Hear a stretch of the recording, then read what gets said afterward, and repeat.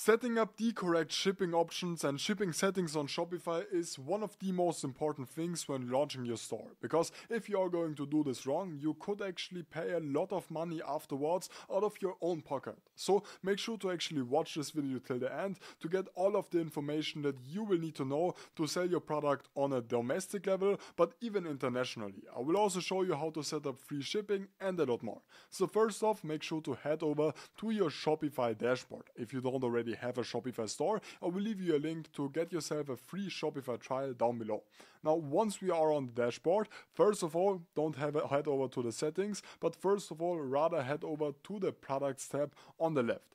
The first step that you will need to do is to actually accurately set up all of your products. When I'm now going to open up any kind of product, like these sunglasses for example, we will have to actually add weight onto this. We can do this by actually selecting this is a physical product right here, and by then putting in the weight. I'm located inside the EU, so this is going to say kilograms right here, and I'm just going to say that this is going to be 1 kilogram. Which is kind of a lot, but either way, make sure to actually accurately track this so that we can then actually later on use this inside our shipping settings. So once you've added the actual weight to all of your products, make sure to head over to the settings on the bottom left and navigate to the shipping and delivery option on the left. So this would be the place where we can then actually manage all of our shipping stuff. Now, when actually talking about shipping, it is important that this is highly linked to the markets tab. So actually, let's get started by heading over to markets right here. As you can see right now, the only active market that I have is going to be Austria, which would be my home country.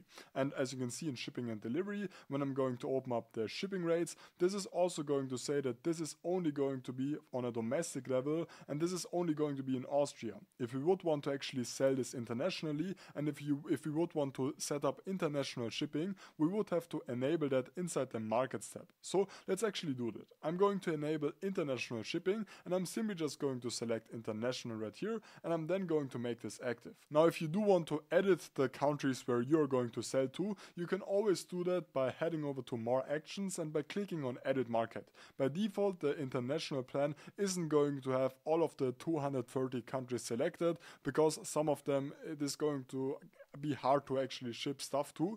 But in this case, if you would want to add any additional countries right here, you can always do that. Like for example, Cyprus we can easily add, like Belgium, Bosnia, Bulgaria, Croatia, Estonia, and I'm just going to add these depending on my own likings, and I'm then going to simply just continue with these right here.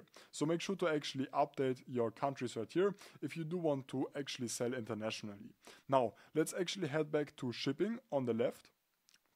And right here, we will then have to set up our shipping rates. So first of all, we do have general shipping rates. Now, and inside the general profile, we can then view our shipping zones. So first of all, we do have the domestic shipping zone. This would be Austria in my case, or for example, the US in your case. As you can see, by standard, this is going to be free. But let's actually change that. I do want to still actually charge some money for the shipping for my own country. So I'm going to click on edit rate, and right here, we can then set the rate. We do have the shipping rate as custom. We can then set the custom rate name. So this is then actually also going to be displayed on the endpoint of the user. So if you do actually add test 1, 2, 3 onto this is going to be visible. So I'm just going to name standard right here. Let's actually say that domestic shipping is going to cost us $5. But let's actually run a special offer where we are going to give free shipping out if a certain order is above 70 euros. So let's actually add that. Well, to do so, simply just select add additional pricing right here, then base this off the item price, and we are going to set the minimum price at $70. Like this is going to give out free shipping for $70. Like this, if the order is above $70, this is actually going to give them the €5 option. So let's actually change that. Let's change that to free. Now, if the order is above €70 or $70, the shipping is going to be free. And let's actually then add another rate, and let's actually add a default rate right here of €5, so that all normal orders are going to cost $5. However, if the order is above $70, this is going to be free. Now we can then actually also base this off the order weight. So if something is 200 kilograms, we would have to charge more money and so on.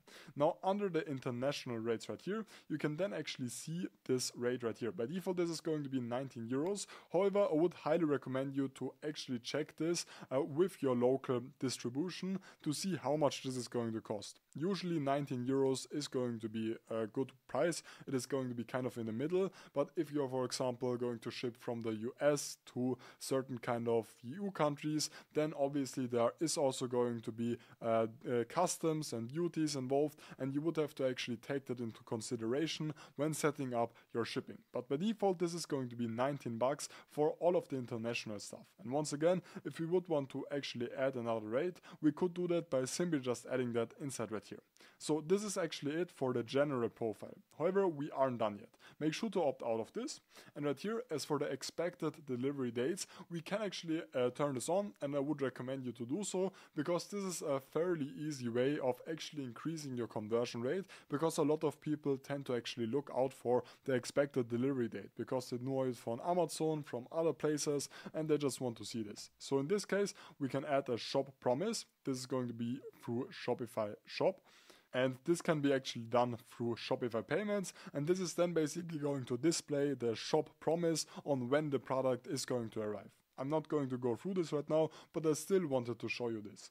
The alternative way would be to actually set up manual delivery dates, so you can actually set this up. However, I'm going to add a new video in the future showing you how to dynamically add the shipping dates on your product page, so make sure to watch out for that. I will leave you a link down below, or make sure to just subscribe to not miss out on that.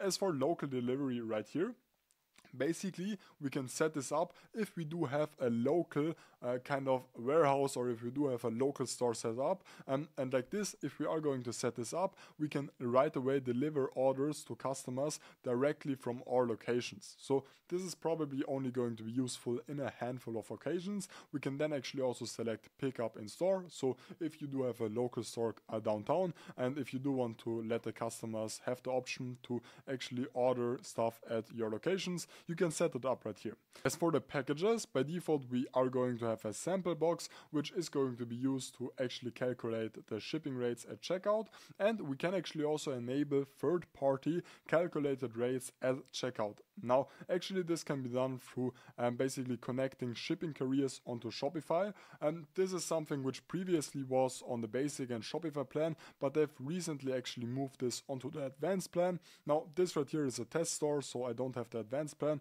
but either way, if you are a big store, I would recommend you to actually go for this, as this will basically allow you to dynamically add USPS, UPS, and so on, to then actually right away print out all of the labels, to right away display the accurate shipping times, shipping costs, and so on inside Shopify. And of course, I will leave you a link to a free Shopify trial down below, so that you can try out the advanced plan on yourself.